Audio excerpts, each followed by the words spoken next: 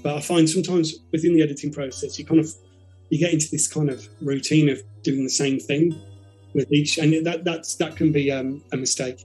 You should really think about what you want the viewer to think of your image when you're editing it.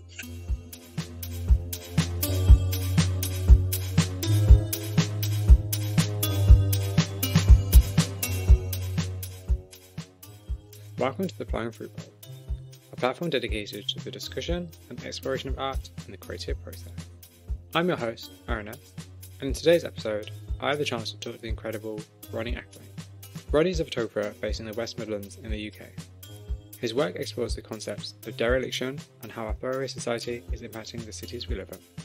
Places that we all know and see in the daytime, but during early mornings have a sense of uncanniness and disquiet. Right, sure. Okay then, so let's start where I start with everybody, which is just tell us a bit about yourself and how you became a photographer. Well, thanks for inviting me. My name is Ronnie Ackling. I grew up in Birmingham city centre in a place called Ladywood, very inner city. I was a bit of a street urchin. I loved hanging around the canals and things like that. I really got into. I was always quite a visual learner when I was younger, and I was always drawing and things like that. So as I progressed, I really got into graffiti. A lot of my friends did. So we were painting walls when I was like 12 or 13.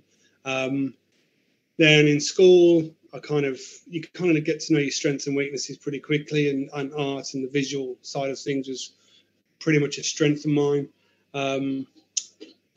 I left school and then went to secondary school. I really enjoyed the art room. It was kind of a different place. You know, the art teachers are very different.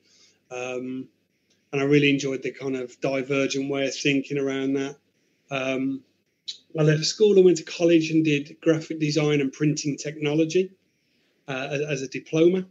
And within that, I did some photography, 35 millimeter darkroom stuff, which was just incredible.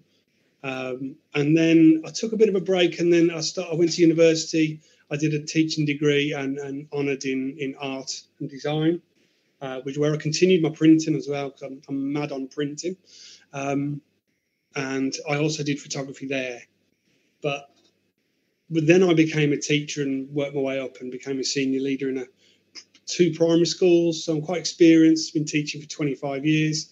But about 7 or 8 years ago, my father passed away, and I had a road accident as well.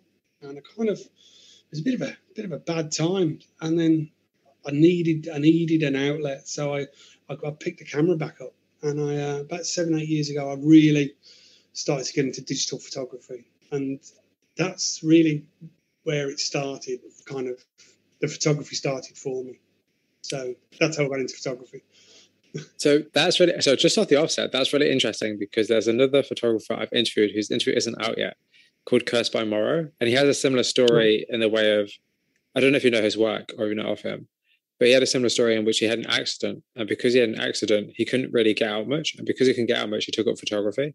And that kind of helped him. And now, he does these really incredible creates these really incredible images, and is highly regarded in the photography community. But it's kind of interesting how photography and art, like essentially, that's a question I'll ask you in a few minutes. But like the whole idea of kind of like photography being quite cathartic and quite, it helps people. Absolutely, yeah. I mean, I was in a pretty bad place, and I just thought I've always been creative, and it was just it was a calling really. And I remember kind of my first photographs were really naive, and yeah. But you learn, you have to learn, and it was what I really enjoyed was the solace of just wandering around streets curiously at like 4 or 5 in the morning in some really rough areas, but there's kind of solace in that, I think. So it's actually really funny because I work, as I told you in a comment a while ago, I work at 6 a.m, so I get up at 4:15 to go to work. So yesterday, actually, I took my camera out with me. It's the first time I've done it at 4 a.m, just to wander around and take some images before work. And I'm going to do it again tomorrow. Right. But I know exactly what you mean, because something nice about just having that moment kind of to yourself. And, is you kind of get to stand around and kind of rethink about how you experience the world. Because, the thing with photography, and we'll get into this much later, but the thing with photography is that you're very much choosing how to capture the world. It's not just a case of you take an image. There's a lot of different layers to it. I think it seems so It seems so easy, but it's not. And actually, that segues into the next question, I guess, for now. Also, I jump all over the place in terms of these questions, by the way. Don't worry. I'm used to it. Let's say you've had my previous interviews, you know how rambly and convoluted this gets. But I kind of guess I wanted to ask, like, do you think that society undervalues photography because it's so accessible? The thing is, everyone's a photographer, aren't they? Everyone's got their mobile phone out. You go to any concert, there's just a sea of mobile phones. Everyone's, taking the visual. But I don't see, there is an element where a good image when you see one, and there's this thing people say, oh, you've got an eye for it, and I'm not. I think that's the difference between a photographer and someone who just takes pictures. There is a difference between the two. I don't know whether because it's more accessible, it becomes more saturated and devalued to some extent. But I think most people, do they claim to be photographers or just do they just take pictures? I'm not sure. That's a good kind of consideration, because the way I look at it personally is I think you have image takers and you have image makers. And I think the general public are image takers. They just take images because they want to capture a memory or a moment to share with friends. And an image maker is somebody who creates an environment. They kind of create a story with their image. Their work is about more than just what they've taken. It's about, the deeper meanings of something, even if they don't know it at the time. So that's my opinion on it. That's how I try to see it. Because I think there's a space for everybody. That's the thing. I think we should all be pretty inclusive. And if somebody wants to just, take pictures on their iPhone and just snap images, then that's fine. There's nothing wrong with that. Yeah, absolutely. But I'm not really interested in 25 photos of someone in Magaluf, if you get what I mean. Oh, no, I agree. So I agree. I think the problem is that because the digital space is now so present in our lives, like we've kind of confused the fact that a digital album is not the same thing as a photography portfolio. They're not the same thing. Yeah. Some people they are, but they're not the same thing. And not just that, it's kind of like vacation photos are one thing and actual photography is something different. Yeah. But hey, I digress. There's got to be some like intrinsic value to what you're doing, and you've got to create an engagement with the viewer, and that's got to be on an emotional intrinsic value level for them to engage with it. And I don't think, you're right with the image taker and image maker, because the image maker does that. They grab your attention through some emotion or some engagement somewhere. So do you consider photography a form of art? Oh God, yeah, without a doubt. I love it, and it's incredibly expressive. It's an incredible form of creativity. Just formulating the image from walking around the area, from your location through to however you edit, crop, all of that is all part of the creative process to engage someone else with what you've got. And surely that's because I'm really into kind of like not just like elements of art, like visual art, or I'm really into like the creative strand within art, from whether it's someone creating a dish, a really nice bit of food, through to someone doing a DJ set. I think the creative strand through what anybody does is really, really important. And I think photography is an incredible way to do that. That's actually a really good point, because you said about like DJ sets. Like the good thing about photography is that it brings a lot of different people together from different kind of cultural or different kind of areas of expertise. Like for instance, when I think of photography, I think of like filmmaking and music being two kind of very adjacent career choices or adjacent kind of cultures that photography is both involved in and separate from. So I think that's kind of an interesting consideration on your part, actually. Yeah, it's all about the process, isn't it? The process of creating, and all art forms come through that process, and the creative process is incredibly hard. And you beat yourself up, and it's you overcome problems, and you're a divergent thinker. It's interesting. So, do you consider yourself to be a professional photographer? Oh, no way! I could only be a professional photographer if I could earn money off it. I have sold a few, but I certainly can't make a living out of it. Maybe when I die, someone will make some money out of it. I don't know. I think, honestly, I'm not just saying just when I'm talking to you, but honestly, I think you could. I think with the right audience, I think like every artist with the right audience could make money off their work. Sure. But I think you have to also remember you only need 100 people to give you £1,000 as £100,000. So if you think like that, it doesn't sound that impossible, really. Yeah, it's interesting you say that, because loads of people say, "Oh yeah, your work's great," oh, I really like this image. I'll say, well, I'll do prints. Do you want to buy one? Well, not so much, because it's all really nice saying it, but when it comes to putting hands in pockets, like anything in the creative world, it's almost like valueless sometimes, I think also because essentially you're giving it to them for free by it being online as well. Sure. In many ways, it's like, well, why would they want to pay for a print that on their wall when they can just sit on their phone if they want to just pick it up? They can just save your image as their wallpaper and just look at it every day if they wanted to. Well, that kind of comes back to what you were talking about earlier. Does it devalue what people are doing with the amount of people who are having access to? But then I think then that kind of touches on the idea of like, well, what makes a photograph a piece of art? Because if you look at somebody like, I'm assuming his work, like Gregory Crewsdon, who is like obviously a very famous quote unquote art photographer. Like, what makes his images more valuable than say yours or say somebody else's? Well, this is an age-old question, isn't it, about what the value on art really, and it's only worth what someone's willing to pay. Yeah, if you get what absolutely. I mean. Mapple thought, why is his work worth more than mine? Totally different content, but I guess it comes down to reputation. That's what it comes down to. Yeah, and it's word of mouth, and it's people talking about it, and it's all the vibe around it, isn't it? But it's funny because you say word of mouth. Yeah, I don't think we've really had that same kind of word of mouth conversations in the digital age anymore, because it's all like, let's share it. And sharing is great, it's helpful, but it doesn't mean that the artist's work you're sharing is going to benefit from that necessarily. No, you just get a few more likes. Yeah, which I think, this is not meant to be all about technology, but I guess it plays a large part in photography especially. But I think we've all kind of confused the act of sharing and liking as if that's an actual support, when really that's just digital numbers that don't really mean much in the long term of a career.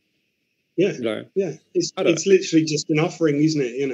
I mean, it's welcome, but I'm not saying don't like nobody like any image, but yeah. But 25 quid in my back pocket's a bit more valuable to me at the moment. Like that's the thing. I think maybe we need to. I say we. Like, I can do anything about it, but maybe we need to just reframe the way we think about supporting the arts. Like, social media is great, but I think it's kind of it plays into the idea of you have to do the least amount of work. Like you just liking something doesn't mean that you've added any value to anything. It means that you showed a little bit of support for a millisecond, that you like something somebody did that you probably wasn't paying attention to because you're scrolling. It's kind of, I think, I don't be wrong, I'm not hating on social media because we wouldn't be doing this if it wasn't for social media, but Absolutely. it's kind of like what, I think when it comes to art, at least, and the idea of sharing and the idea of like, how can we actually raise the profiles of people who can actually get paid for their work? I think it's quite important to think about. Anyway. I think also a lot of artists, playwrights through to whatever you create, a lot of people don't do it for the money. That's very true. For the enjoyment of the process, and also the outlet it gives you, the engagement with other people, and also the discussions you have around it. Absolutely. People think it's people think art's really hoity-toity and highfalutin, but actually it's quite easy to say, yeah, I like it, and you don't have to explain why. You just really like something. It's fine. Yeah, absolutely. That's a good point. And not just that, you're right. Obviously, for me, it's about the conversation, and I think you're very right, because I think you want your work to say something to somebody, and you want people to react to it. I think that's like you're creating so somebody reacts to the things you're creating, the ideas you're creating about. And I think if nobody talks to you about it or nobody has that conversation, it can just seem like you're creating just to create. And it's like you want to know how you impact people. I think is important, maybe. Yeah, you want to engage on some form of emotional level with people, I think, because you could take a picture of a subway, and it's just when you look at it, it's just a picture of a subway. But when it's kind of contextualized or edited in a certain way, it gives a bit more of an emotional attachment, where people actually walk down there, people actually use that subway, and there's not, you try and edit it so you can almost smell the place, and it becomes a very different, thing, doesn't it? And also, actually, the one interesting thing that I found recently is that it's easy to forget that not everybody sees the environment you're in. I always, if I walk past like a random car park, let's say, on the way to work, I'm always like, oh, that'd be boring to take a picture of because, I see it every day. When I think But there are people who follow me or people who'll be looking at what I do have never seen that before. It's a completely new image to them. I think that's always something to remember, because I feel like, I don't know, I look at a lot of stuff that I got, and it's a question on later on, but I always look at like a lot of American photographers, and I have a lot of American photographer friends, and I kind of feel like that aesthetic from America is not here. So it kind of makes me feel like if I shoot images here, it doesn't really seem right. I don't know if that makes any sense, but it's kind of, I always forget. I think you're right though, because it's hard to shoot somewhere in Britain like somewhere in America, because especially I know the kind of photography you're probably talking about, but because the mood's different, the light's different, the vastness of the place is different. Yeah. But that doesn't take anything away from the fact that photographs in Britain has its own mood. It's something I'm starting to really kind of learn, and actually really kind of lean into a bit and kind of realize like that's a good thing. Like that's, it should be kind of just happy with where you're at, and the fact we can go out and take images and it's not an issue, and we don't get stopped necessarily, all that kind of stuff. So I don't know, something that I'm kind of learning slowly as I get back into my own work at some point. Well, I'm currently doing it now, so I don't know, we'll see. So what is the biggest challenge of being a photographer? Well, for me at the moment, it's well, for one is time, but also kind of getting locations now. I'm struggling to find new. I'm in a bit of a rut anyway at the moment. I haven't been out for a while. I've kind of saturated everywhere locally as such. So finding locations and finding inspiration is quite hard at the moment for me. I mean, in this country as well, today's an exception, but for the last 3 weeks, it's been incredibly grey. so finding, so I'm thinking about going out at night and looking for some moody night pictures. I don't know, because I do like that kind of thing. But that's the challenge at the moment. But also the challenge is getting people to engage with your work, and and discuss it on a decent level, rather than, as you say, just likes. And I like the mood. That's a good one, isn't it, on Instagram? Great mood. I don't quite know what that means. Yeah, because but like in your follow up saying, so what mood does it put you in? Or like, what mood is that? Because it can be frustrating, because this is time you've spent. You spent time going out, you spent time taking pictures, you spent time selecting, you spent time editing, you spent time organizing, planning, archiving, all that kind of stuff. And someone's like, great mood. And you're like, what does that mean? Don't get me wrong. I'm glad they say something. Yes. I really am. And all of those things you said, I really enjoy doing. Yeah. It's a pleasure to do those things. So, But I think it's also interesting, because there are a lot of behind the scenes stuff that we don't really show. Like, I'm always really curious at them. At the minute, I'm very curious about photographers' contact sheets. I really want to see what people have shot in like a full length of their, when they go out at like the session. I'm really interested to see what failed, what was really good, what went hideously badly. How many underexposed or overexposed images did you have? Like how much work did it take to get this one shot that you're proud of? Because I think we don't show that. 400 to 500 images on a digital strip, and literally get one or two if you're lucky. That's the thing, and I feel like we kind of do ourselves a disservice because we don't show that. And I think it's kind of crazy when you think about it, because we see artists and quote unquote painters, or just artists in general, and we see their creative process from top to bottom. We see everything they do. But with photographers, it's just like, oh, here is the location, here's the final image, or here's the edit before and after, or like, particularly when I think of like Instagram Reels and stuff, and which are like a whole different ball game. But when I think about stuff like that, it's just like portfolios, or it's like before and afters. Like that's kind of it. There's no, this is my setup, this is my routine. There probably is. I'm probably not saying it. But it's no like this is my routine, this is my contact sheet. These are the stuff I didn't like. I want more transparency personally. I also think you are right. When you look at or get to know artists, if you ever get a chance to meet them, if you ever get a chance to look at their sketchbooks and their process, you really get to appreciate the hard work and the angst that goes into creating things. And photography is exactly the same.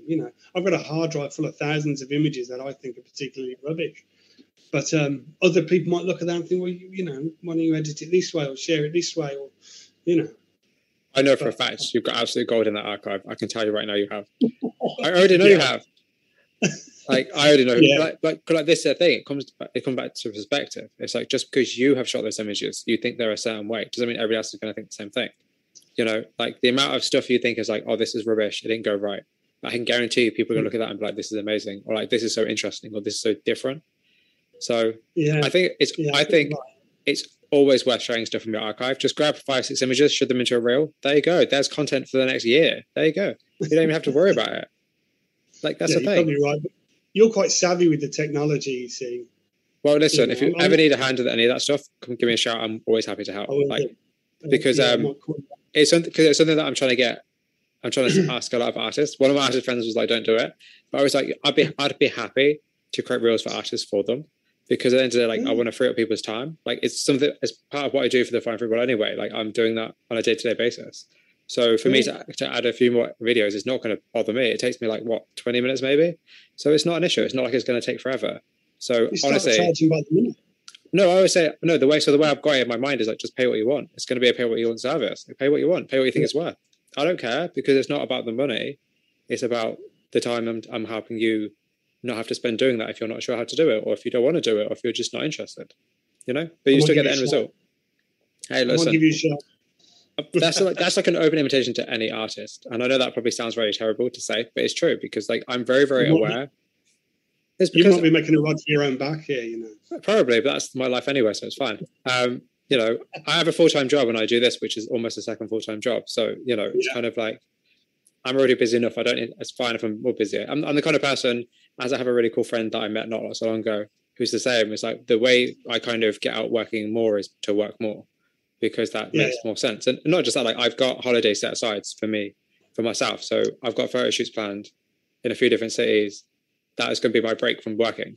But until then, I can just work totally because it's not going to bother me. So my next question for you then is there's a photographer that I talked to who is from Spain. It's called I Am Surrounded By. Anybody I mention, I'll send you the links to. Right. I didn't actually write it to send list, but that's fine. I've got plenty of people I can send you. I know a while ago we were talking about this idea of artists being introverted and extroverted, and like how that plays a role in their work. So I'm kind of curious, like, would you say you're more introverted or extroverted, or maybe both? And like, how does that play a role in kind of the image you create? So really, I think I'm going the kind of introverted side of things. But as a person, I can be quite, you know, sometimes a bit overconfident and a bit brash. But my work really is I'm a bit of a lone wolf when I go out. You know, I like things. I like to do things on my own, and I like. I mean, the mood I try and get is very kind of, almost desolate and things like that. So really, I think.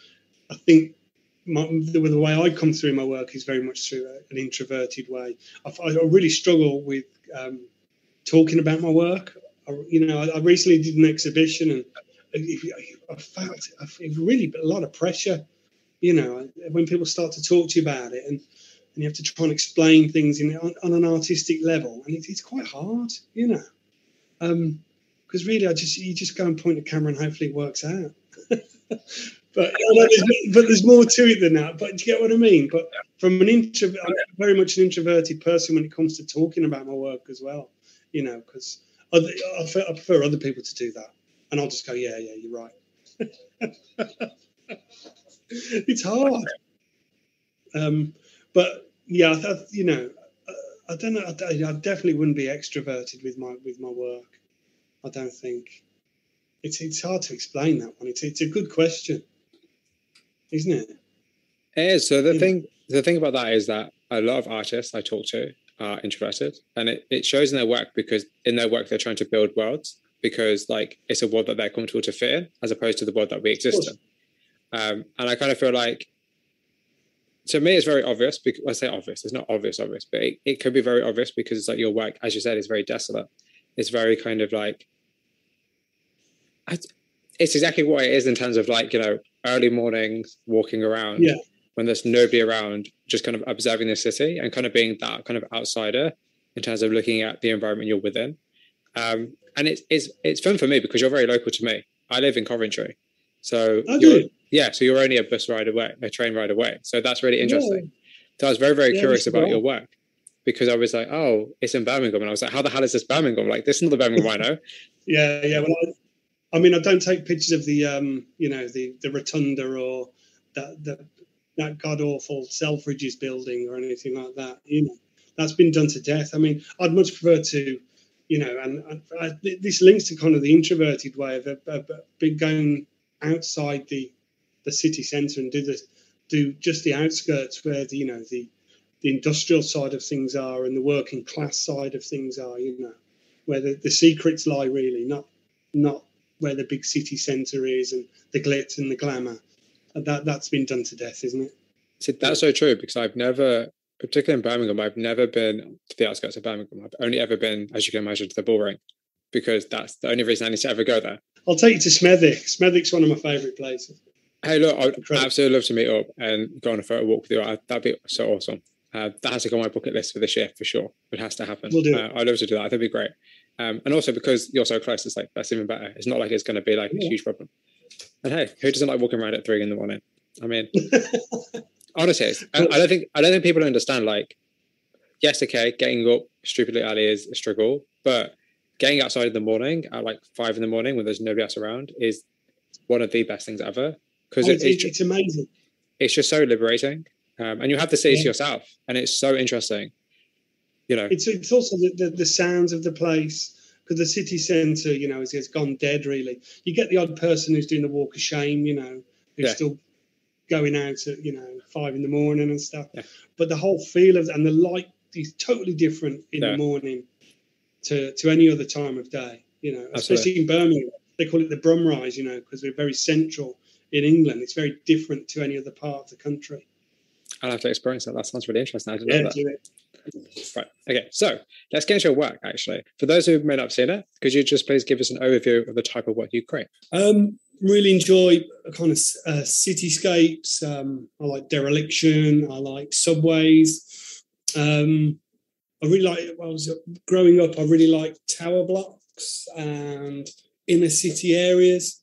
So it's almost like a documentary, but I try to look at kind of downtrodden areas, but try and give them a new light, a different way of looking at them. Sometimes a little mundane, because I think there's beauty in simplicity as well.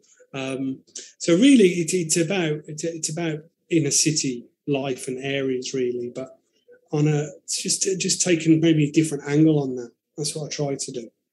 It's like observing the everyday, really. Yeah, kind of, but hopefully with nobody in it, because I find when people are, mind you, it's nice to have people in photographs. Sometimes it depends on what you're trying to create. But I do like inner city areas without people. I think it adds to kind of the loneliness of the place and the mood you're trying to get. You know. Oh, absolutely. I think the thing about that is that because we don't normally see cities in that state without people in them, we always see them quite busy, and obviously being a part of that city as well, you can get caught up in that. It's almost like taking the life out of the city, really. But I'm always interested in what the regular everyday person has to do. You know, whether they have to use a subway to get to another part of town. I'm quite interested in the roads that they tread as well, without the joy of a car and things like that. Because when you show other people that, they're sometimes a little bit shocked about what's going on around them that they don't experience themselves. You know, I mean, I took a picture not long ago, and there was a shopping trolley just abandoned in a subway, and I just found that juxtaposition really interesting. And, you know, the fact that the shopping trolley should be somewhere else, and the story of the shopping trolley getting there, and you know, and that was, I just stumbled across that. You know, I was lucky enough to have that experience and to share it. Other people found it really interesting as well. You know? See, that's fascinating. This idea of displacement, that's really interesting. Like this idea of you being displaced in a city, or like the idea of kind of things being displaced in a city. And that's actually a really interesting kind of consideration, because that makes me kind of think about, like, you're right, you did experience that. And rather than just ignore it, you captured it and then you shared that. And then because you shared that, it kind of makes other people reflect very differently. Because, you know, that's a whole story by itself, like how it got there. And, you know, that's a story you don't know the answer to. So it's you kind of like opening up the kind of ambiguity for the viewers to kind of ask, you know, what went on here? You know, what what happened before this? There's a juxtaposition, isn't there, really, of that of that object being there, and it shouldn't be there, and who put it there. There's all these stories, but then I become a little bit obsessed with shopping trolleys, and they pop up in my work now. But also like traffic cones. I find traffic cones end up in the most bizarre places, and I don't know why. And chairs do as well. Random chairs. I found a chair the other day with someone tagged it graffiti in a cornfield, and it was. I have no idea how it got bizarre. There. Yeah, it's great. But that's the mystery of it. That's the beauty of it. Is that you kind of have to guess because you don't know the answer. Yeah. And also I think that's really interesting because these are not things you plan. It's not like you're creating these. You're saying, oh, let's put a chair in this cornfield. These are things you're stumbling across. So some people do think I do. And do they?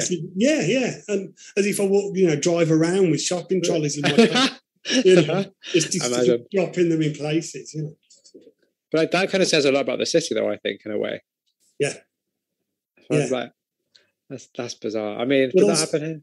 It's also, we live in a throwaway society, so these things that we just end up anywhere, like random TVs and stuff. And actually, that's really interesting because shopping trolleys and traffic cones are not our property. They're not things that we would own. Yeah. So that's actually another good consideration. And actually, that's the idea of looking at it as a throwaway culture. That's such a good perspective on your work, because I think it's not one that is deliberate or is one that is kind of necessarily obvious. But I think that now you said that, I'm like, actually, that makes so much sense, because you're right. It's a huge comment on our society in the way that, we are going more technologically advanced, and the fact that we find particularly old analog things that we have to use and have to move, we abandon them. It's like, shopping trolleys, you have to move around with a shopping trolley. Traffic cones, you have to go around traffic cones. They're kind of, in a very many ways, they're very symbolic of things that maybe we don't think about. That's a really good consideration. And when you put them out of context, they're completely useless. Because they have no use being in a subway. But also, a shopping trolley is worth more than the pound you put in it. Yes, that's true, actually. That's very true. There's money in scrap there. That's true, actually. I don't know why people take them back. Just going to go and collect a load of shopping trolleys now and be like, how did you get rich quick? I'd be like, Get arrested. Be careful. I mean, you only live once, right? Apparently. Of course. So, what do you think we learn by looking at images of our environment, and why do you think landscapes, especially, are important in art? Oh well, the landscape's ever changing, especially in cities. If you look at where I go a lot into Birmingham, it's an ever changing city. It used to be just like amazing concrete place full of subways. It's like false utopia of, the traffic took over, but society can still function by people going underneath the ground to get to other places. And it soon worked out that it doesn't work at all. So landscapes and cityscapes, to constantly document them and take pictures of them is really, really important. It's so inspiring sometimes to be out and experience the change that goes on all the time. Even over several months, you can revisit the same location, and it could be very different. Yeah, that's true. That's very true, actually. I think you're right. And I know you said previously that you look at your work as documentary, but is it just as artistic as it is documentarian, or is it more documentarian, would you say? I think what you try and do is you try and document things, but in an artistic way. Yeah. Really, my images I want people to have on their wall. Yeah. They're not there kind of to document things as such, but they're there to be to represent time, but maybe in an artistic, interesting way. I don't think I'm a documentary photographer. People are much better at that than I am. But I kind of wonder, what is the line between documentarian work and artistic work? Because one could argue they're the same thing if done in the correct way. I think you're right. I mean, I don't know whether you know John Bollerton or I think it's Bollerton. Yeah. He's a documentary photographer, and he just, he gets involved with the travelling community and, bare knuckle fighting and things like that. And some of those images are absolutely raw and incredible. And I would have them on my wall, and he produces these little books about it, which is great documentary work. But it is artistic as well, I think, because it's done in such an incredible way. Would you ever create a photo book, actually? Yeah. Yeah, I've been part of a few, but just bit parts. But I would do my own one. Yeah, definitely. But I've just got to think about a theme. I mean, it depends what angle I want to take with it. Well, yeah, sure, why not? Because one thing that I keep saying to a load of photographers that I probably shouldn't keep saying, and I'll probably cut this bit out of this episode because I keep saying it on interviews and I probably shouldn't be saying it. But one thing I want to do in the next 3 to 5 years, I give myself a time frame, is create a photo book for photographers, create like a really cool, thick, like, coffee table photo book of just photographers' work and have like a nice catalogue of people's work, because everybody I know that I speak to, everybody wants their work in print. But everybody wants to create a book. So I was like, well, why don't I don't know why I bestowed the opportunity on myself, but why don't I just create a photo book? Because I know so many people, I know people would want to have their work in a physical format. Like, why would that not be a good idea? Like, could be a good way for me to, give back to the people that I've spoken to, But also, could be cool. What you're doing there is exactly celebrating the documentary of artistic work. So within that element, there's a documentation of artistic interpretation. So that's a very much better. It's something that I'm really serious about doing, and that's why I give myself 3 to 5 years to save money for it, because it's going to be expensive. But also just because it's something that I think would be really worthwhile doing. Like, it's not even about, I don't care about turning a profit. I care about, getting people's work in print because of what they want, and they may not have the opportunity to do that. I think people would buy it though. Everyone loves tangible, something you can hold, something you can feel. I mean, I was bought, is it Philip Penman, the New York photographer? Someone bought me his book, and I just keep going back to it to just look at it and feel that he walked those streets. It comes through the pages. It's incredible. Absolutely, yeah. I would definitely love to see your work in print. I think it'd be so good. I think it'd be really, really good. Actually, I think it'd be good. I think you deserve it. Absolutely, your work deserves it. At least, really. Thanks, we should stick it alongside some of your American friends as well. Let's get that juxtaposition. So what I'm going to do is I'm going to send you a very long list of people to look at, because I think 90% of the people I speak to, actually no, probably more like 97% of the photographers I speak to are American, which is funny because that means I don't go to sleep at a decent hour because it's stupid time zones. But that's why I'm always tired. I blame them. But I'm going to send you a bunch of people's work, because what I actually did yesterday, because Nick Barkworth posted a reel and I really loved his reel. I thought it was really interesting. It was, I don't know if you saw it. I have no idea if you follow his work that much. Not the one of the seagull walking around, was it? No. It was just a small footage of inside of a diner. And then it had the image and it had the video that went alongside it. It was like two of them. And I really loved it. I thought it was incredible. So I shared it with as many people as I can, because I do that kind of thing. I'm the really annoying person who, if I see something, I've got about 20 people I'll send it to. Like, without any explanation, just send it to people, because I want people to see it and it's important. That's what, you want to do. So I'm totally going to do it with you and your work, because I'm going to literally send it to everybody I know, because people need to see it. So, and also, it's cool as well, because I can be like, yo, us British people can also take good images too, So, there's also that. So I'm going to do that. He takes some great images inside cafes, though. His interiors are equally as good as his, his street stuff. And a lot of your work is exteriors, cityscapes, the outside environment. But do you actually shoot interiors, or is that something you want to do? It kind of links a little bit to what we were talking about. Kind of nostalgic cafes and things like that. I took a picture. I was in Bath, of all places, and I went inside a market, and there was a little indoor cafe, and it was the cleanest cafe I'd ever seen. all of the little pots, all of the little tomato ketchup pots and condiments were set out, and everything was equidistant, and it was just a beautiful, balanced, symmetrical. So I took about 30 or 40 pictures of it, and the cafe owner kept popping his head out, and he was a bit bemused by why I was taking photos of such a boring. But I was obsessed with it, and I changed my settings. I was all over it, and I managed to get one decent photo, which I quite liked. But it's it's really mundane and it's really boring, but it's really pleasing on the eye, and the coloration was good. So I think that if you can get that in an interior, I think film lends itself well to interiors. Getting the digital settings right can be tricky, I think, sometimes. Yeah. but I'd like to do more if I can find the right interiors, because I like them to look nostalgic or a certain mood to them, really.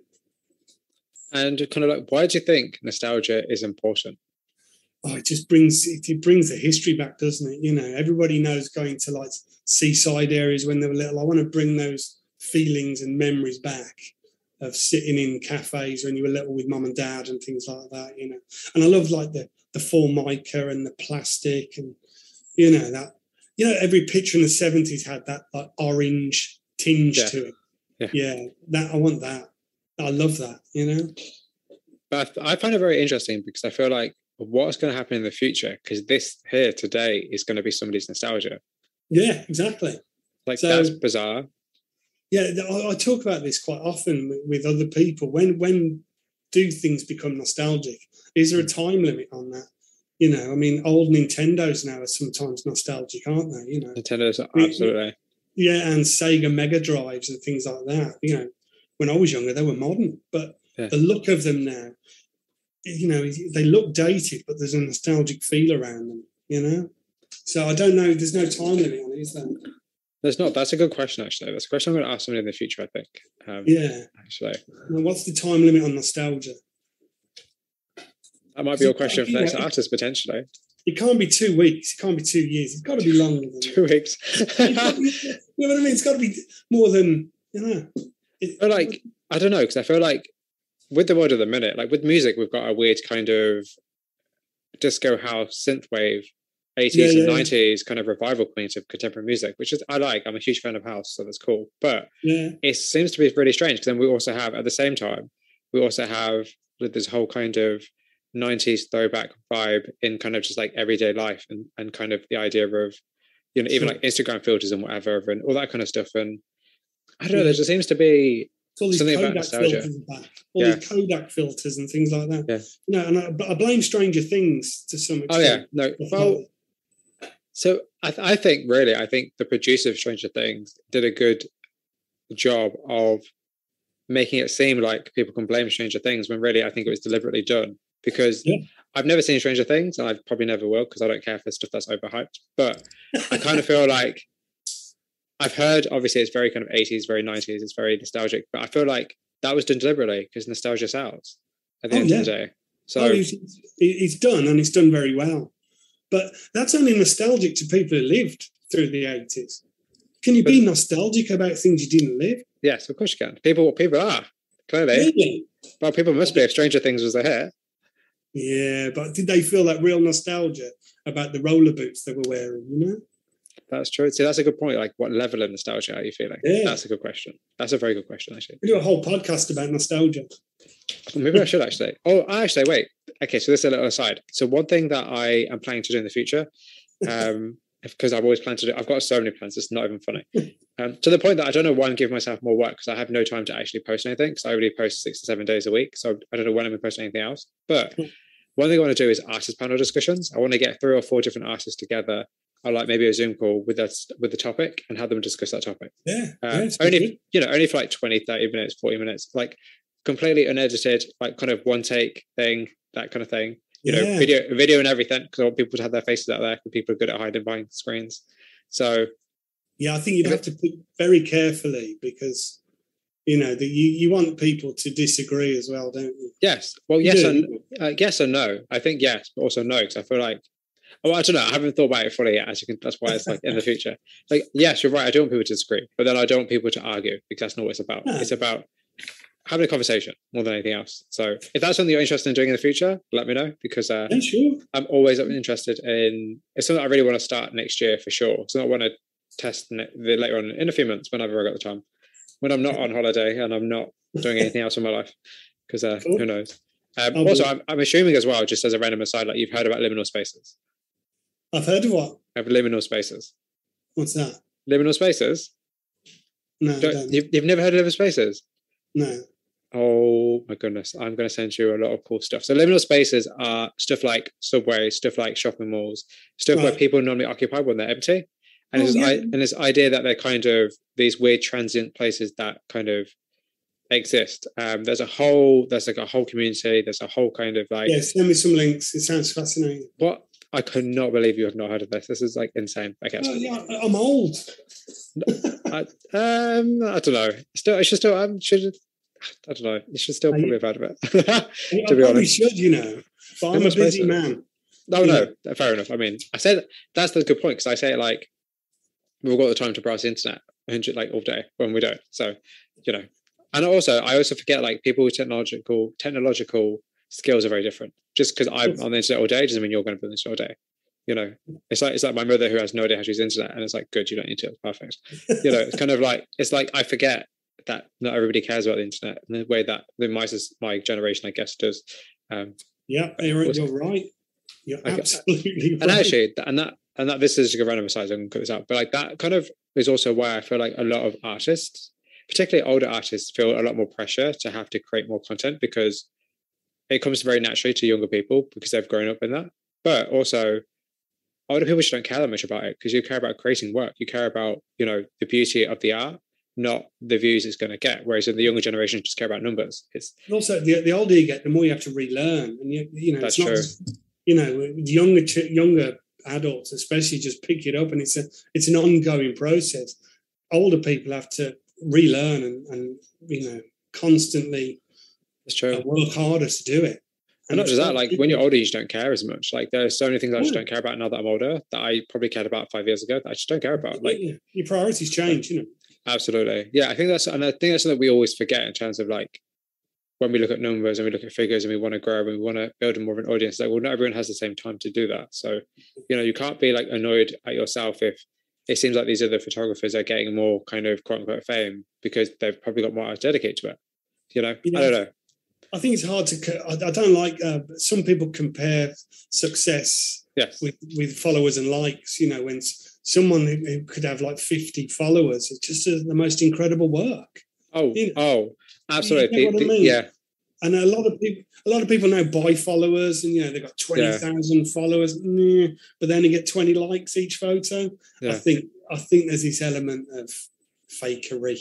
Oh yeah, absolutely. And there's so many photographers I found that have like maybe like 300 followers, and I'm like, these people's work are insane, and like they're the photographers that I go for. I'm like, I want to talk, I want to interview you, and I want to talk to you about your work, and I'm always like, oh, let me talk to you because it's important because it's nice that when you're starting out to be discovered and feel like you're making a difference because everyone's making a difference, they just don't realize it, and it can be very hard to get lost in the whole kind of Instagram mix of like constant greatness.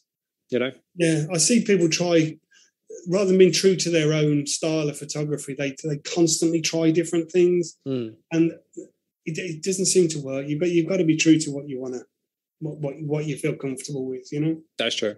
So go back to your work actually. So do you work in a series, or do you consider your work to be one ongoing body of work? Really, it's an ongoing process. The way I work is I'll pick a time and a place where I'll go out, and I may walk for miles and miles and miles and end up somewhere where I didn't start, if you get what I mean. But I will take 400 to 500 images. A lot of them might be throwaway images, but you never know until you get back. And that's the great thing about digital photography now. If I was running film photography, it'd be a very, very different matter. I certainly wouldn't be doing that many. But I think it's all about, it's an ongoing project, for me anyway. It's about exploration of different places and, and different effects I can create.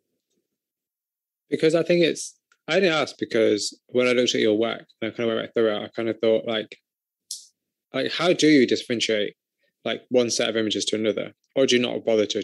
Does it not bother you that, say like you shot this image in Bath, maybe you shot this one in, I don't know, Birmingham, Yeah, I mean, I generally put up, because someone once said to me, you're in charge of your wall, you're in charge of your gallery, you can put what the hell you like up. Yeah, of course. It's up to you. So I generally, I put up what I think is interesting. So if that is a cafe in Bath, or if that's the Grand Pier in Weston-super-Mare, then that's the way it is. But I think there's similarities in the way I capture things and the filters I use and the mood I'm trying to get. I think there's similarities between that. Do you ever worry about your work being repetitive? I have done in the past. I know some people do the same thing over and over again. Yeah. And to me, it's a bit like being a DJ and playing the same record over and over again, or the same type of music. I think, I don't know. I'd like to mix it up a bit, you know. I like street photography. I used to really enjoy street photography, but I've got, I think a lot of people think they're street photographers, but they just take pictures of people on the street, you know. I can see you laughing, you know.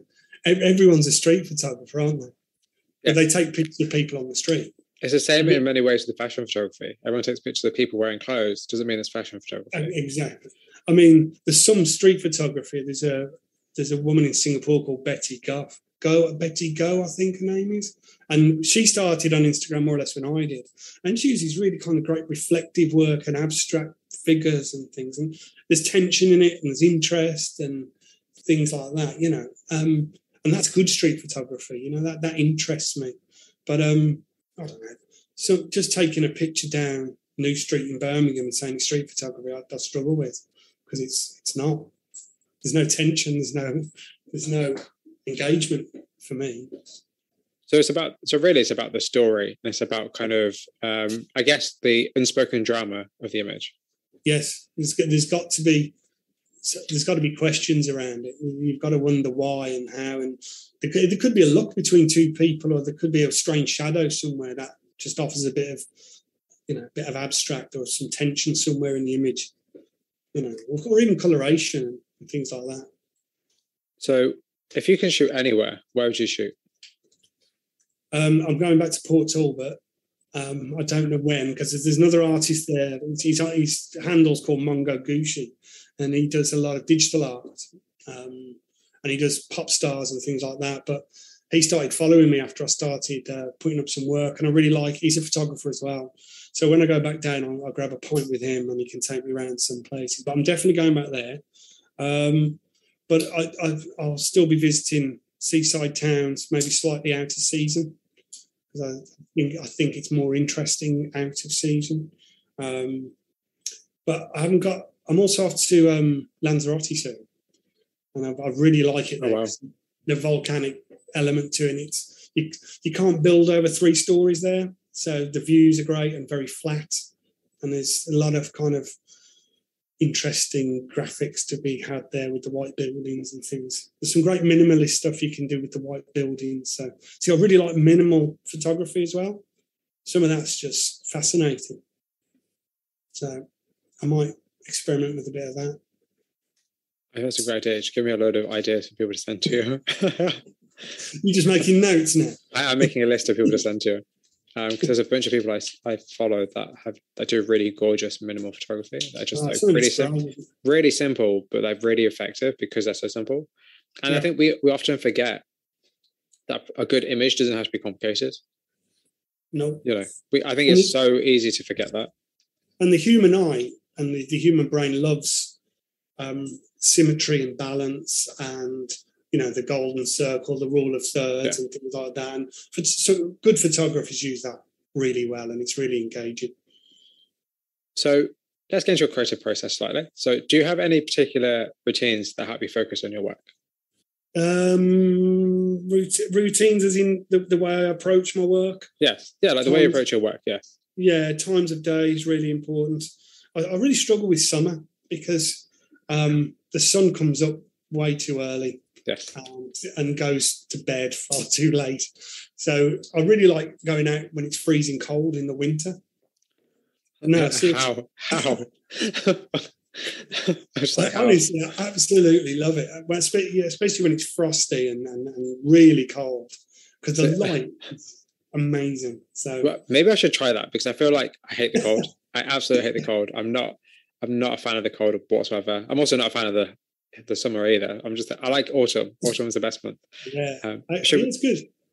But I think that's actually a really interesting consideration, because like you're going to take images that not everybody else is taking, because you're taking the effort to get up that early, to go out in these conditions. And it's like, like I myself would probably never, well, I would, but I wouldn't really, it's not going to be what I'd want to do. I wouldn't be saying I love it personally.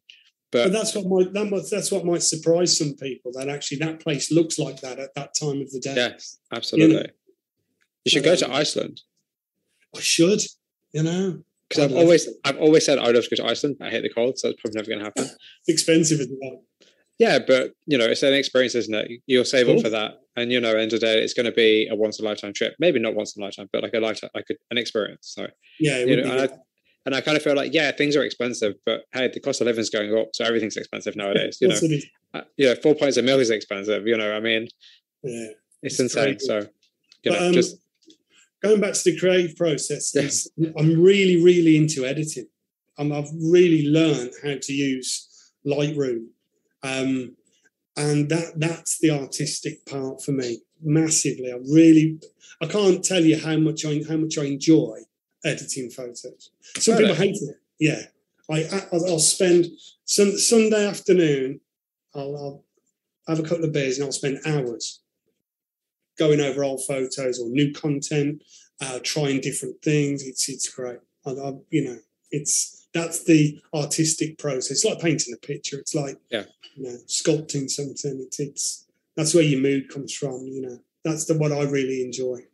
I think within editing though, as well, you've got to be really careful, because some people take it too far and the image becomes lost within the edit. You know, and I do use Lightroom and I really enjoy it, but I'm quite conscious about going beyond reality. You've got to be kind of careful about how you want that image to be perceived, and some people make it look hyper real, or you know, and it's beyond the human eye. You know, it looks bizarre sometimes, but I know what they're trying to do, but it's just not my.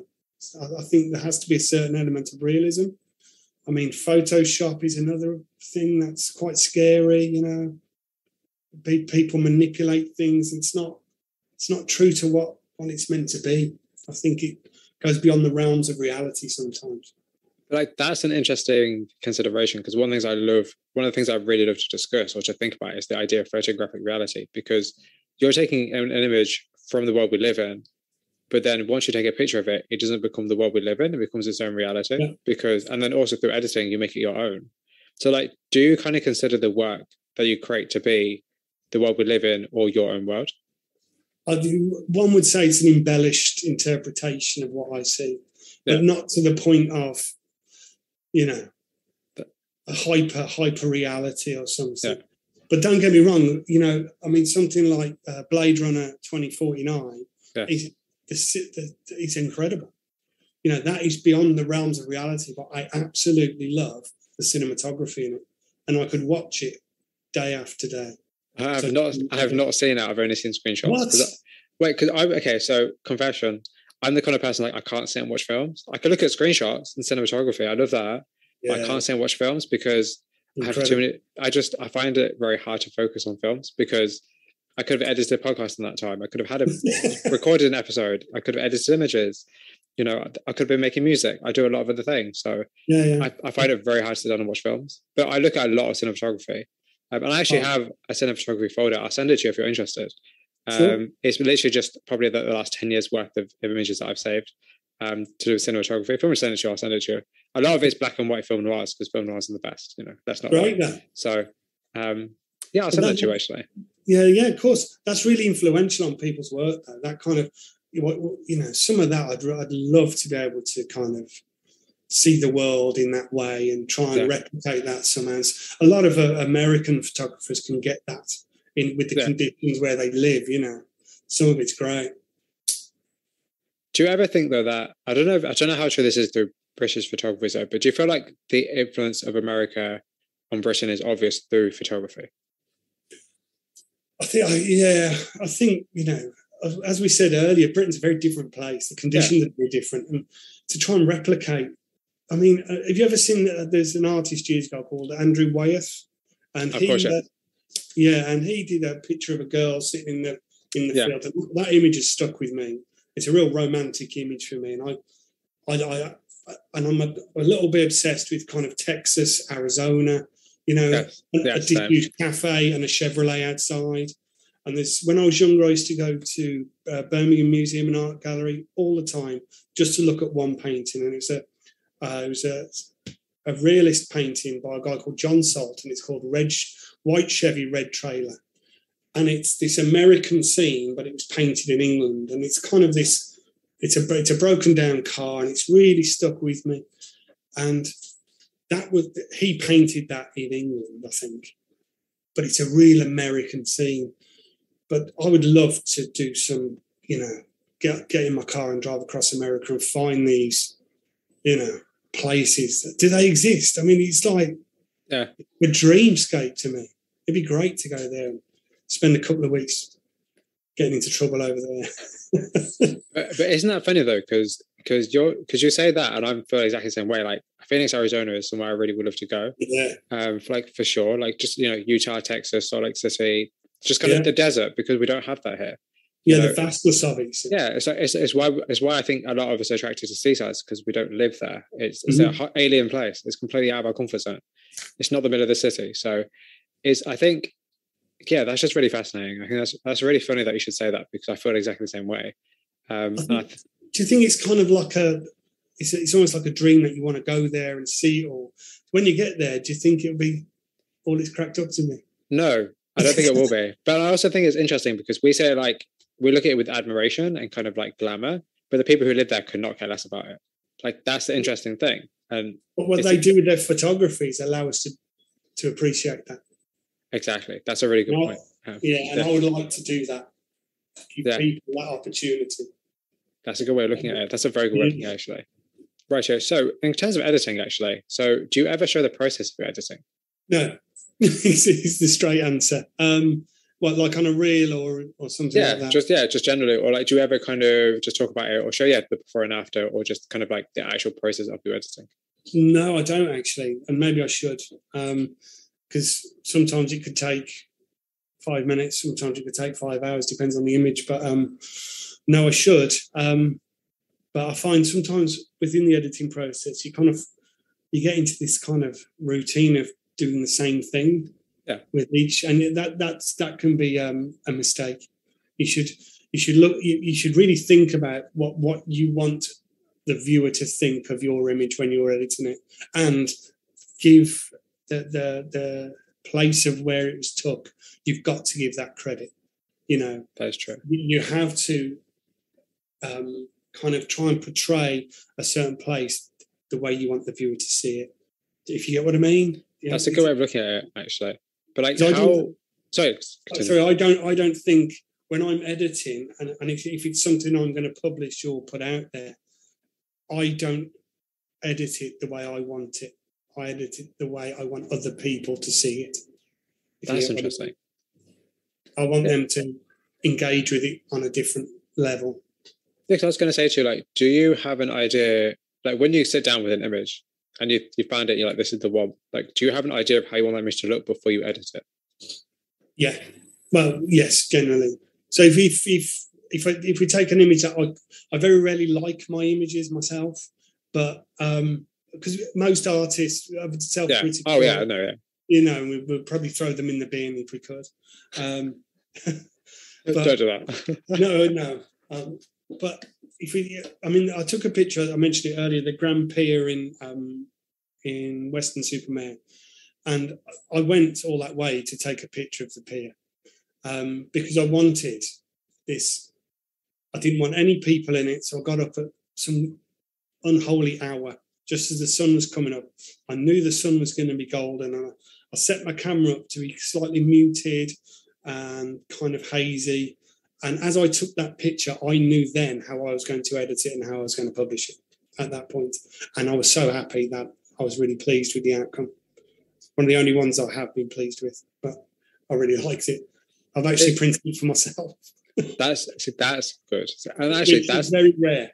That's a great idea, though. I think actually more photographers should print their own work because it's so easy to get used to looking at on a screen. You don't actually see what it looks like, Yeah, you're right. That's a really good point. That's a really good point. It's so nice to have. I mean, years ago when you used to go for like a university interview, you'd take a hardcore portfolio with you. Yeah. And how many photographers now have a portfolio of hard copies of their work?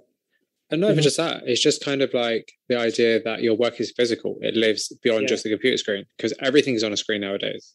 Doesn't mean that it looks good. It means that your screen might not have been calibrated properly. People might not have been seeing what, the amount of time and effort you've got into creating certain colors and looking at different kind of moods and settings, and people might not even have their screen calibrated. Yeah, you're right. So they're not going to get the experience that you're hoping for them to have. Exactly. But what you got to try and do is, I try and do is have that thought in mind about what I want people to think and feel when they see an image. And I think, it's hard, but that's why it doesn't always work out. So how important is it for you for your work to be technically correct, or are you more an intuitive photographer? Oh, see, I've got real issues with, I'm quite fit. I love balance and I like things. I mean, take that photo that I like myself. If there was something sticking on the right-hand side, a lamppost or something that didn't look right, I wouldn't even bother editing it. I'd probably delete it. Why would you not crop it? Yeah, but then you lose the balance of certain things as well. The other day, I took a picture in a field and there was 2 leading lines going towards a single tree. And I thought, this is great. But I was slightly on the wonk on the path. So when I got back and looked at it on the computer, there's no way I could make it balanced. No way. Without losing the perspective and what I wanted from it. So that's never seen the light of day. Yeah, but you could have changed it. Yeah, but there are... Wait, you're using Lightroom, aren't you? Yeah, there are ways of manipulating the image to kind of bring... Yeah, I was going to say you can change the perspective. That would be... No, that's going down Photoshop. That's too manipulative. That's cheating. Yeah.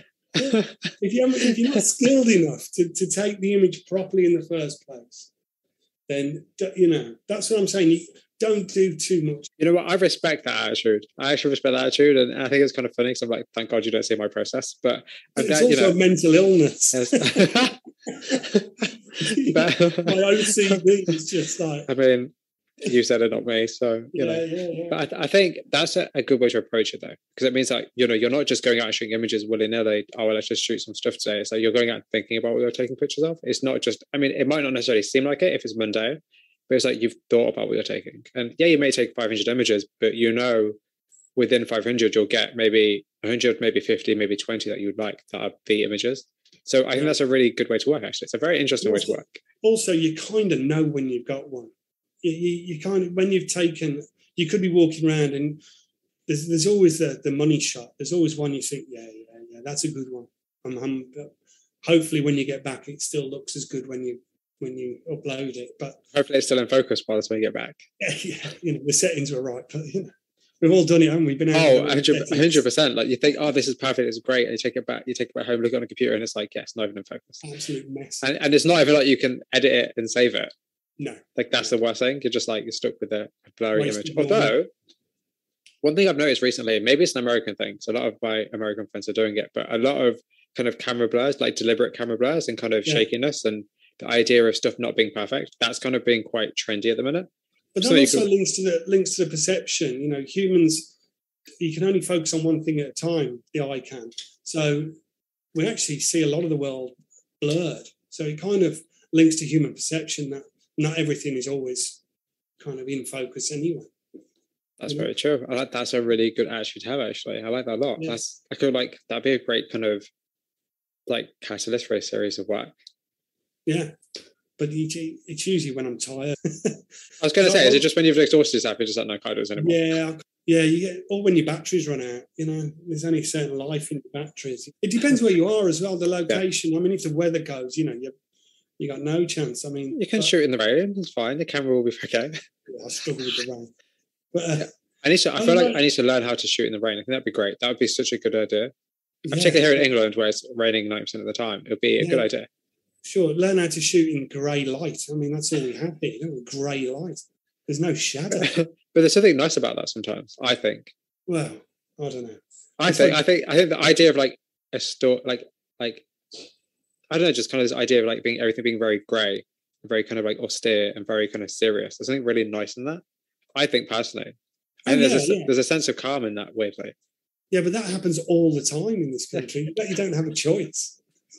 I like variety sometimes in life. That's true. I mean, who cares about variety, right? I mean, I mean, I don't know. I think it depends on where you go. And as you said, what time of year you go, kind of just like, and your eye for things. I don't know. Like, and then you also run out of inspiration. You've kind of been around that place. There's nothing more to grab your attention. But it's usually as you're leaving somewhere and you do one last shot, and that shot's the one that. So you've wasted the whole morning. You could have just done that one last shot. But that's the beauty of photography, though, isn't it? The hours you put in, the legwork you put in, the missed opportunities. It's all part of it. It's all part of the process. And also, it's like the actual physical journey of you going from one place to another. And also, obviously, with your camera, but it's also like the actual journey of you yourself as a person, as well as the journey of you yourself as a photographer, as an artist. Well, there's a hashtag, I walk this street. And if you click on that, there's some like good documentary photo, but interesting photos of people actually where they've been and the images they've created from that, which is quite interesting.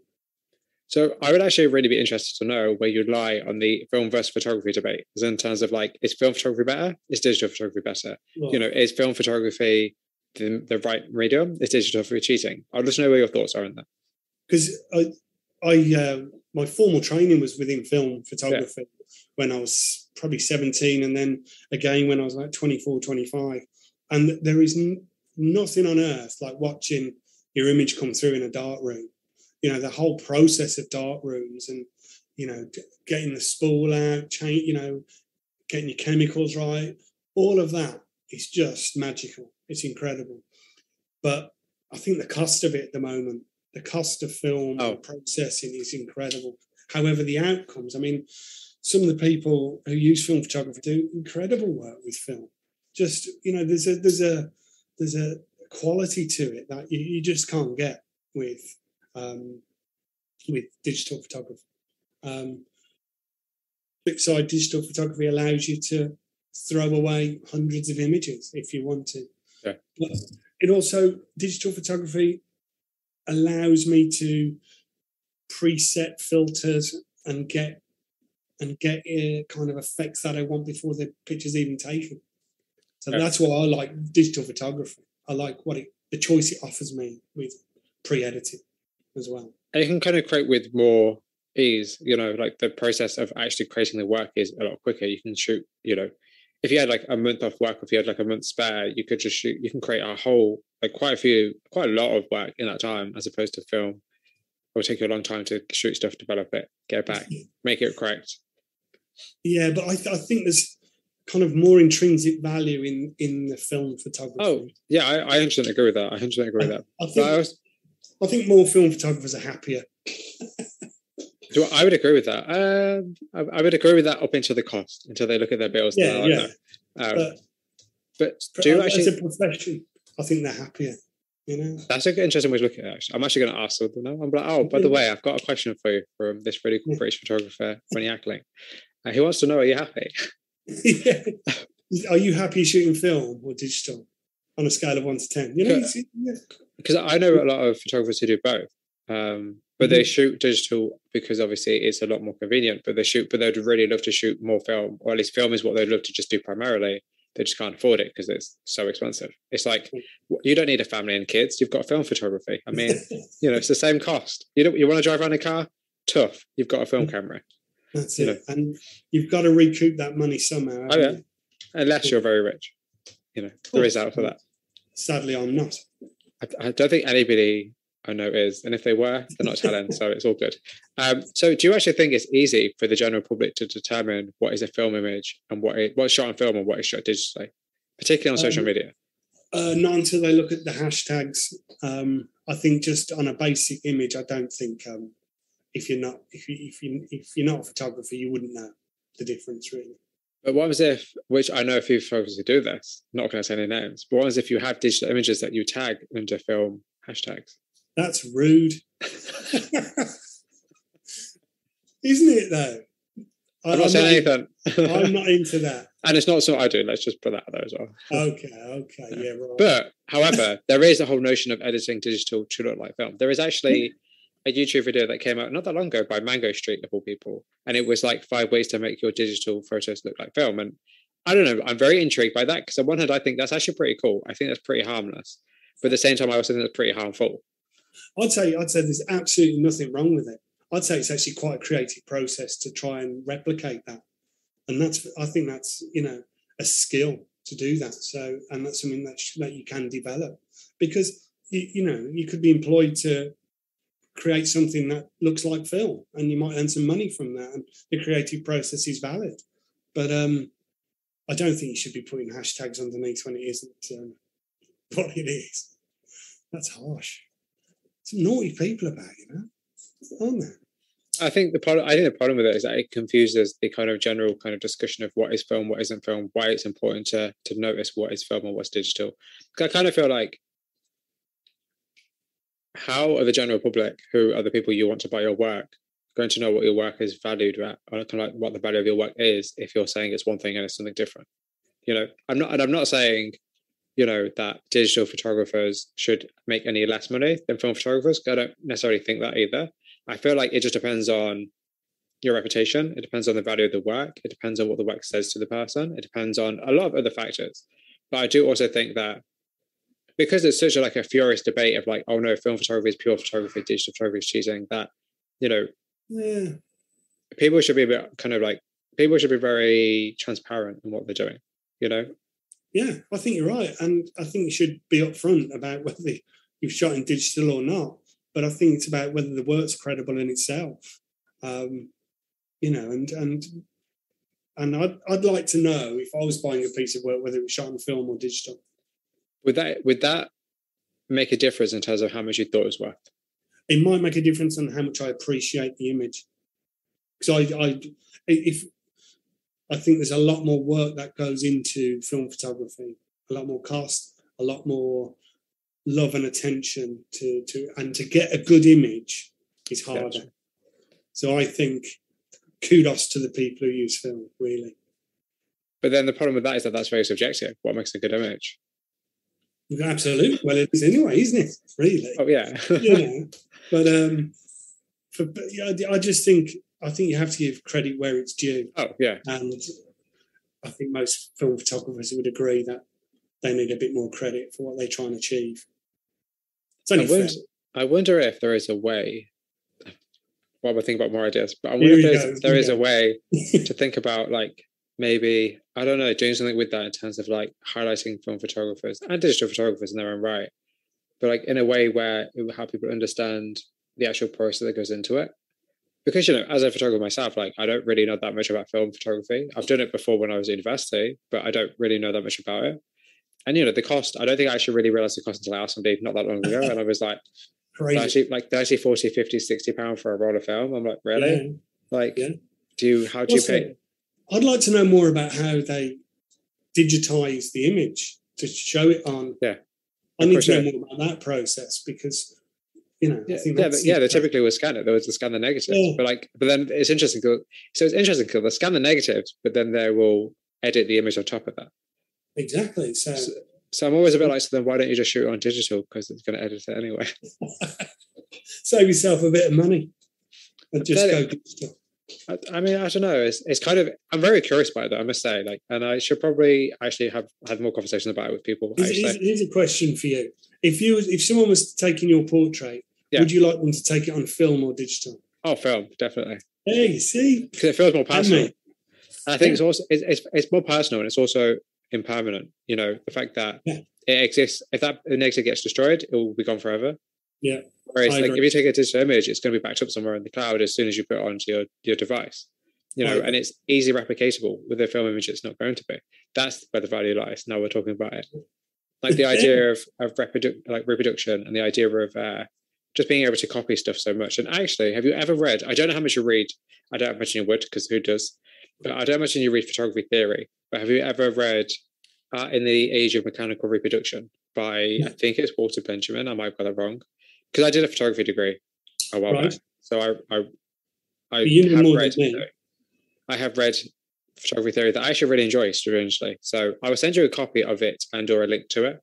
But it talks about this idea of like digital imagery. It's quite obviously quite old, but it's like digital imagery and the idea of like kind of what is considered analog, what's considered digital, and the way that, because images are reproduced, does that give them more value or less value? It's interesting. Because one could argue that it gives you more value because you can reproduce that image 1,000 times and make £1,000 of each image.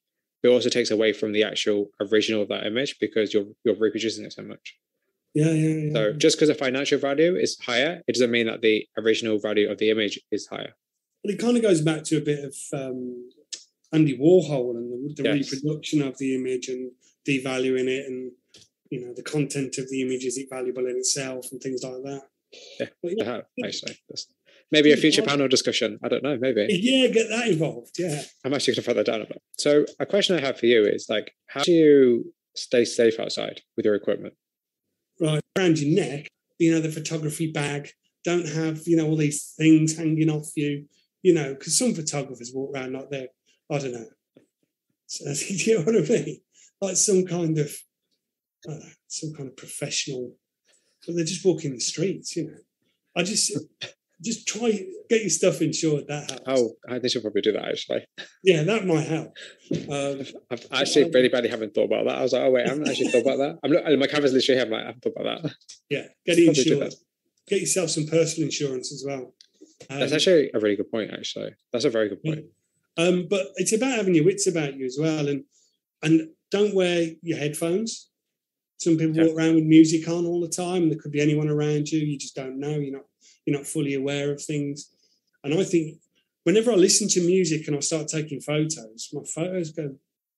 It affects the way I approach my photography. So I prefer no music sometimes. I don't go around with headphones in because it affects what I think and the way I approach things. That's really funny because I was walking around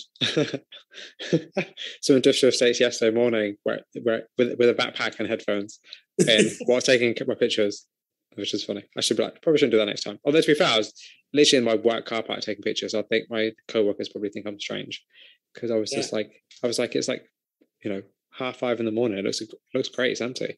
But yeah, I'm always kind of curious just because I feel like it's not something that we really talk about as photographers in terms of like how to actually stay safe. Because, equipment's expensive. If your camera gets stolen or broken, you're going to have to spend a bit to replace it. Yeah, and also there's a curious thing about people's behaviour around cameras as well. If you are carrying a camera and pointing it at people, some people, which you're allowed to do, you can take pictures of anybody in a public place, as you know, but some people really get umbrage with and get angry and might. So you've got to be very careful about who you're taking pictures of, where you are. I mean, I've been shouted at and screamed at and called all sorts of names. They've asked to see what image I've taken and asked to delete it and things like that, which I'm more than willing to do. If they don't like it, if they don't want that image on my camera, I'll take it off my camera, or I'll just show them a different frame. That's a genius idea. I'm going to steal that idea. That's a great idea. Yeah, just fix me in the frame. But go back to the last one. There's only 500 more images. I'm sure this one's your one. With film photography, though, they'd pull your spool out and your whole reel's gone. Yeah. But and also that the interesting thing as well for me is that it's so different with phones. Though, if you were to pull out a phone out, nobody would bat an eyelid. Yeah. Nobody would even care. And also the idea of surveillance in our society, we're always being captured all the time. Why does it make a difference? And I think. Go on, carry on. Sorry. I think it's probably because they don't have control of that image. Yeah, I've been. I'm very conscious as well. Sometimes I'll go to predominantly Asian communities or predominantly Black communities, and if you walk around there with a camera, there's different politics around the reasons why you might have a camera. There's immigration issues and things like that. Yeah, of course. So you've got to be very conscious about the people around you and the area you're in, and you want to pay respect to those people as well. You've got to, respect their emotional, where they're coming from emotionally with things like that. That's actually a really good point, because I think we forget also culturally, taking images are very different as well. Some people don't want their photo taken for cultural reasons, as opposed to just because they don't care about it, which is kind of weird how we're in the Western world very obsessed with images of ourselves and taking images of ourselves and kind of the whole kind of selfie culture. Do you think that's kind of ruined the experience of photography outside of just kind of the screen? Yeah, I do. I think, the whole selfie thing anyway. I mean, you'll very rarely find a picture of me on the internet if I can help it. That is something I was going to comment on. But yeah. Yeah, the narcissistic element in me is not strong. I don't want people to know, really. I like the secrecy of being behind the camera. very much so. And that's why I respect people on the other side. You know, if people don't want their picture taken, I certainly won't take it. That'd be rude. And I don't particularly like my photo being taken, to be honest. So I think that goes to the same for every photographer, because I don't like my picture being taken. But if I take it myself, it's fine. yeah. But if somebody else takes it, no. But it's also interesting because I kind of feel like that's probably why you take images then. Yeah. So rather than be the person being taken images of, you're the person who takes the images. You're the person who's in control. I think it comes down to a control thing. Yeah. At least for me, it would, because I'm that. Also, then your images become a personification. They become part of you, and what you're internalizing sometimes, maybe. Yeah, absolutely. Yeah, because as I can't remember who said that, I should really know, but somebody said like every portrait is a self-portrait, or every image is a self-portrait, because it contains some parts of you. I'm sure somebody really famous said that. I'm probably wondering why I can't remember. Sounds pretty cool, doesn't it? But actually talking about that, then I guess it kind of goes nice into a question that I had from I say this in every single interview, so you're probably going to hate me, but a good friend of mine called Ryan Dean House. And we were talking ages ago about personality and skill. And it's like, what's more important? Is the personality artist more important, or is the skill of an artist more important? You see, I think skills really important. And because, I mean, I remember looking at, let's just take Francis Bacon's work. I love him as an artist. Yeah. And I didn't know much about him. But I his skill level was great, and I really liked the way he interpreted the world, the way he portrayed what he saw. There was lots of internal angst going on. There was all these, and I was reading into all this, and then I read about his personality, and that just added more depth to it, because he was all of those things, and he was quite a dark person. So I think you got to go with skill first, and then get to know the person. I think that just adds depth to the interest around it, really. That's actually a really interesting response, because a lot of people will say personality first and then skill, which is interesting. But you see the skill before the person, I think. But then the interesting thing for me is that, like, people say that, but there's like, so how do you make sure that people see your personality online?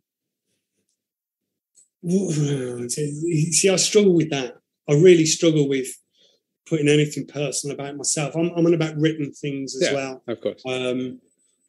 So what I want people to do is try and read into my images what type of person I am, really. So, it's a bit weird saying, some kind of dystopian derelict view of Birmingham. I don't know what that says about me.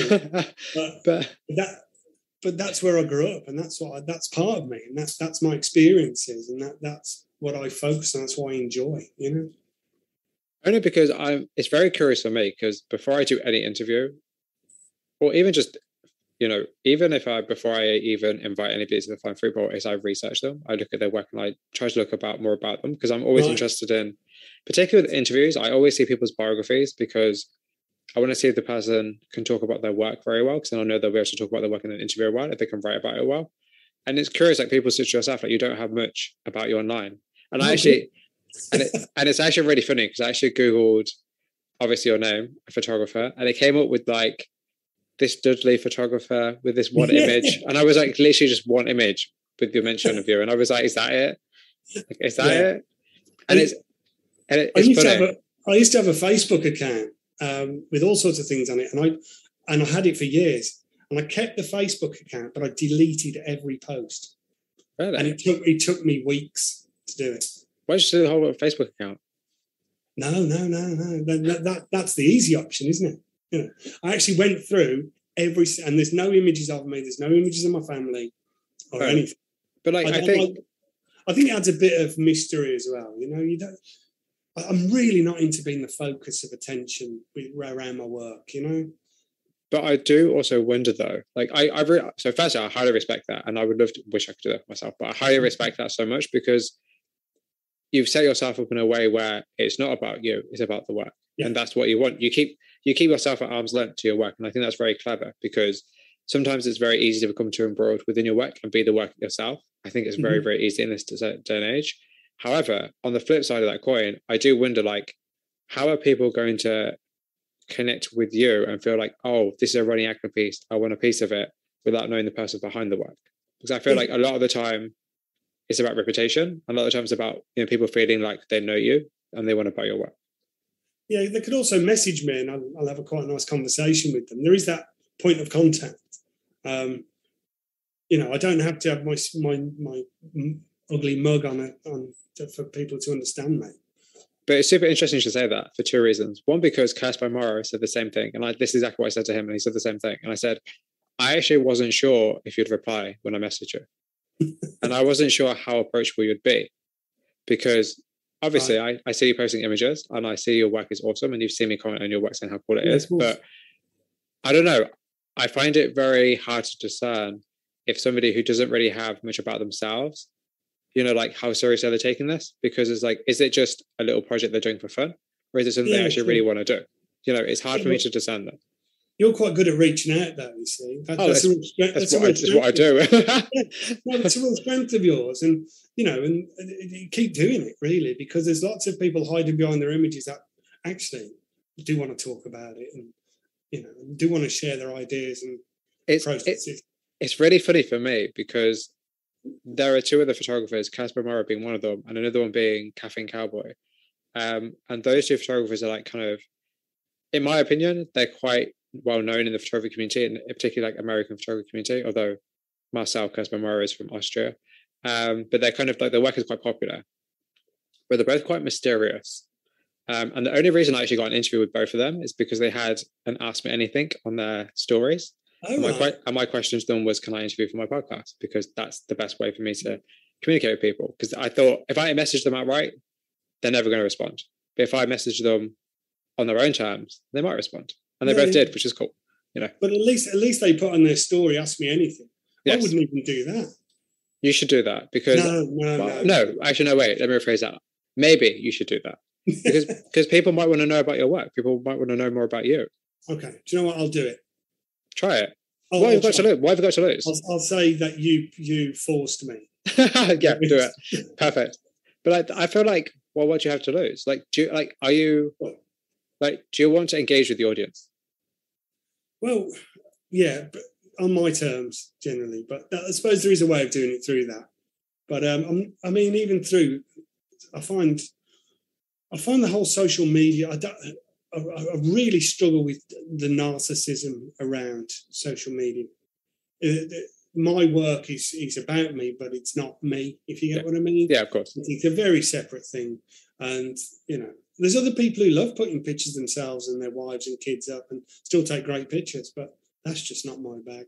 Also, I've got you know, a family and stuff. And there's research into kind of posting pictures of your children and things that, when the child, there's child protection issues around that, and when children grow up, they really don't like the fact that their formative years have been documented by their parents, and their childhood has been taken away from them without their permission. And there's a lot of research into this. So I try and keep my personal life way away from social media. You know? Yeah, I think there's absolutely wrong with that, and I think that's highly respectable. But I also feel like then there may be other avenues like Ask Me Anything, or like, you know, even if it's to do once in a blue moon, like an IG live, just once in a blue moon, or even if it's just, wait, listen, hear me out. Even if it's just your location scouting, they don't have to see your face. You could just be your location scouting, you know, saying what makes a good image, or it could just even be your computer screen with a, you know, a photo shoot. What makes a good image? What doesn't make a good image? What went wrong? What didn't go wrong? You know, it's just stuff like that where you don't have to be the center focus, but you're still also within that. People will still get to understand you as a person. These are just my opinions, so you know, it's food for thought. It's food for thought. I will think about it. Just because the thing that I see when I look at artists, and maybe this is probably me looking at too many artists, but like I look at them and look at their audience, and I'm like, what are you doing to engage with the audience? Because everybody wants bigger numbers, but how are you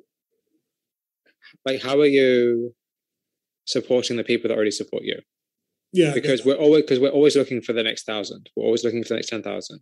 But what about the people that are already following you? Like, what are you giving them? You know, and you know, you're not obliged and obligated to give them anything. But the idea is that like they're here for a reason. They may not they might not even remember they subscribed to you or whatever, but they're here for a reason. So why not give them a little insight into your work? Why not kind of, even if it were just to do something like, just message them and ask, just send out a message saying, send me your favorite image of mine, just so you have an idea of what images are popular, what images people like, or, here's 5 different Instagram accounts, which is what I would totally do, to submit your work to tomorrow, that kind of thing, like something like that. I'm taking baby steps by doing this, really. This is as far as, this is a giant step for me. Well, I don't think you understand how much I appreciate the fact that you said yes, and how much I'm surprised that you said yes. Wow. I was really surprised. I was like, no, he said yes. I was like, oh. And then every single interview that I ever do, and someone says yes, I'm like, okay, cool, no, I've actually got to do it. Will he turn up for that? That is the question. That's the $1 million question. Yeah, sure. Yeah. Well, I'm glad you asked. It's been, it's interesting. I like talking about all things creative anyway. So okay, so what does it mean to be a successful artist, and how do you measure the success of your own work? How do you measure success? I mean, so I suppose, what I really like, and what adds value to me, is when someone orders a print off you, and that some of your work is on a wall somewhere, I don't know, in Wolverhampton or something. I think that's really, really nice and really valuable, that people are actually willing to invest in your work. I think success can come through that, really. I think success comes through with people buying your work, and people appreciating it as a something to own. That they've chosen that out of lots of other things to invest in. And I think success comes through that. And obviously, the more of that you do, the more money you make, the more successful, and the more you can invest in your own work. So, if we think about likes and things like that, that's always gratifying, but it's not success. I think knowing that people like and buy your work is really, really intrinsically valuable to me. That's perfect. And what would your younger self think about your work? I did write something down for this. My younger self would probably say my work is mundane and boring. My younger me would want more flamboyance, a little bit more extrovert, because when I was younger, I was a menace and a street urchin, and I was up to no good most of the time. And they definitely want more, I don't know, more expression in my work, and probably more variety. My younger self would say it's pretty dull. Perfectly honest. That's so interesting. But that's interesting how you've changed in such a way where that doesn't bother you. No. And then in fact you embrace that, which is nice.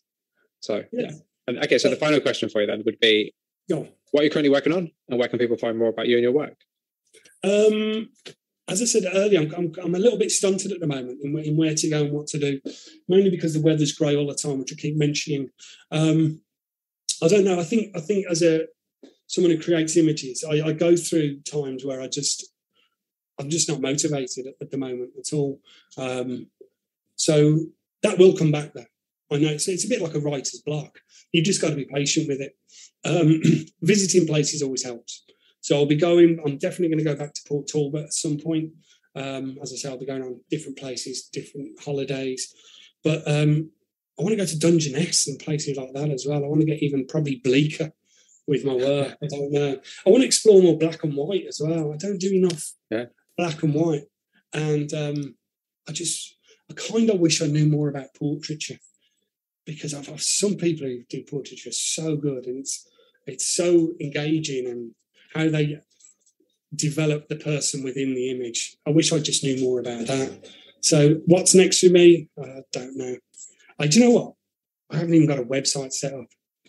So I need a website set up. So big shout out if anyone wants to do it for me. Just give me a shout. I can always give you a hand with that. Brilliant. I am so lazy. It's unbelievable. Well, this is the thing. I wanted to be able to help people. So listen, again, with the whole reels, with the whole website, if you need a hand, just reach out. I'm always happy to help, honestly. It's not a problem at all, okay? Yeah, right. Sounds good. Honestly, Ronnie, thank you so much for your time. It's been honestly such an honour. I don't think you understand how cool it's been. I really appreciate it.